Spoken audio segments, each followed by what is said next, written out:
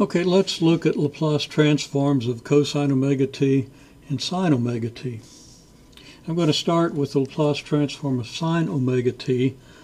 Probably won't completely finish the cosine of omega t. First place, I didn't leave myself enough room. The second place, it's so much like the sine that I'll get it started and you can easily finish it. Now, this is another familiar type of integral. Of course, the definition of the Laplace transform leads us to the integral sine omega t e to the negative st dt. This is a familiar integral, and you should recall that this integral can be done in various ways, but usually by two applications of integration by parts, which leads you to an integral involving the sine of omega t e to the negative st on one side, and an integral, a constant times that integral on the other side. You bring them together and solve for the integral. So having said that, hopefully that makes a little sense to you, but whether it does or not, what we're going to do is we can let, it doesn't matter whether we let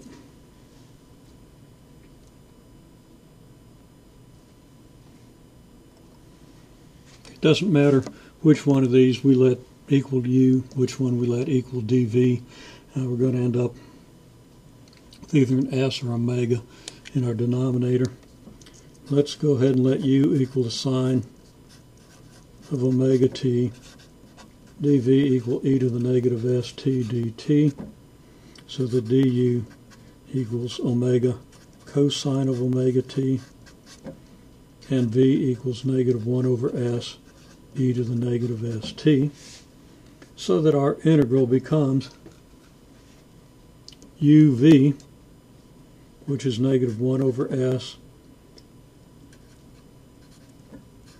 sine of omega t e to the negative st. That will be evaluated between 0 and infinity, and we can see already that at infinity e to the negative st is going to approach 0. At 0, the sine of omega t is going to be 0, so we're not going to get anything from this part. And then it's going to be minus the integral of v du. The v already has a minus, so we're going to write that as 1 over s times the integral from 0 to infinity of, and let's go ahead and put the omega out here too. Okay, it's not very well written. But omega over s times the integral of the cosine of omega t e to the negative st dt. Now that, of course, this one equals 0. We got the omega over s. Write it out decently this time. We're going to make the same kind of breakdown. Our u is going to equal the cosine of omega t dt. Our du will be negative omega times the sine of omega t. Our dv and v will be identical. And we're going to get then negative 1 over s cosine of omega t e to the negative st evaluated between 0 and infinity. And that isn't going to give us 0. When theta equals 0, it's going to give us negative 1 over s, which is going to translate into an omega over s squared. And then it's going to be minus the integral of v du, and I'm looking up here. The u is the cosine of omega t, so that the du is negative omega sine of omega t. We're going to end up with minus omega over s times the integral from 0 to infinity of sine omega t e to the negative st dt. Now, I haven't written out the integration by parts on this, but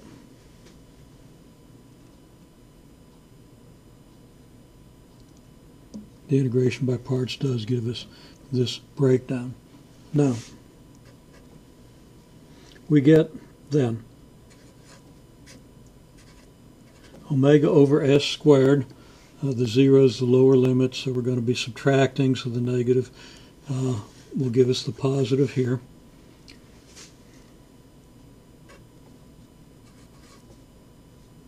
Minus omega squared over s squared times the integral of sine omega t e to the negative st dt. Now, if I've got my sign right on this, I'm pretty sure it's negative because we're getting a negative and there's already a negative, but there's another negative.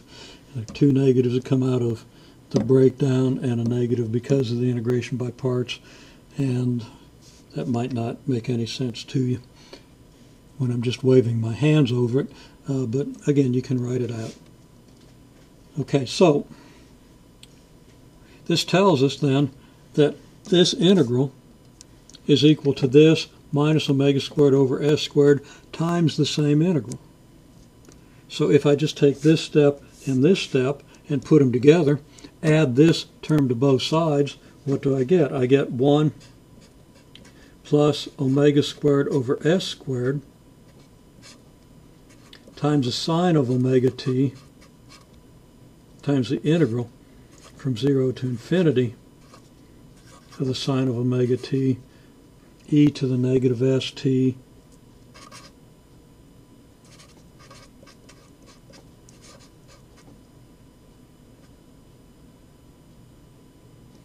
equals omega over s squared, so that this integral, which is the Laplace transform of the sine of omega t, is equal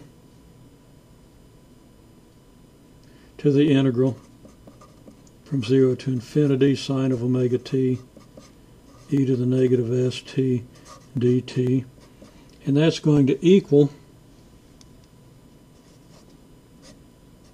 omega over s squared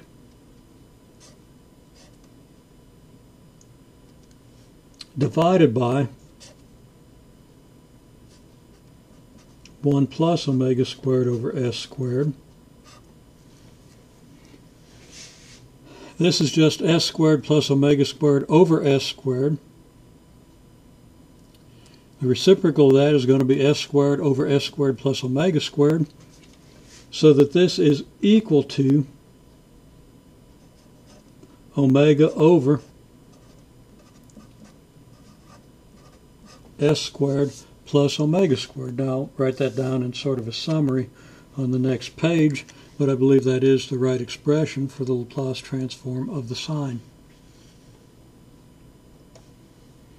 Now, doing the Laplace transform of the cosine gives us something a little different, and largely because what we get at the first step here on the evaluation between 0 and infinity is not 0 this time.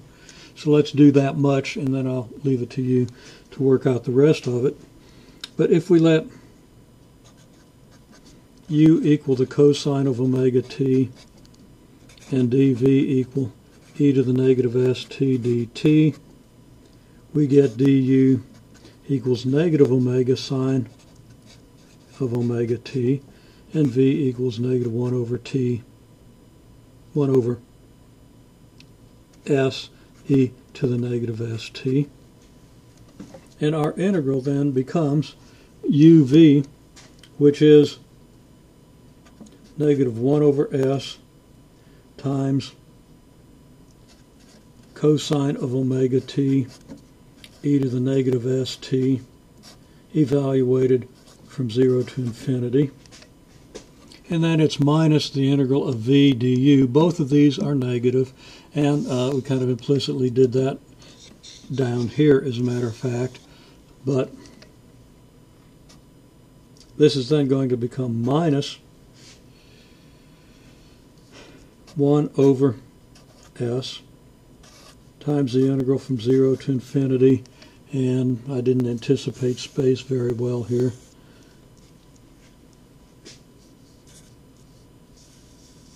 This is really something I expect you to be able to do anyway.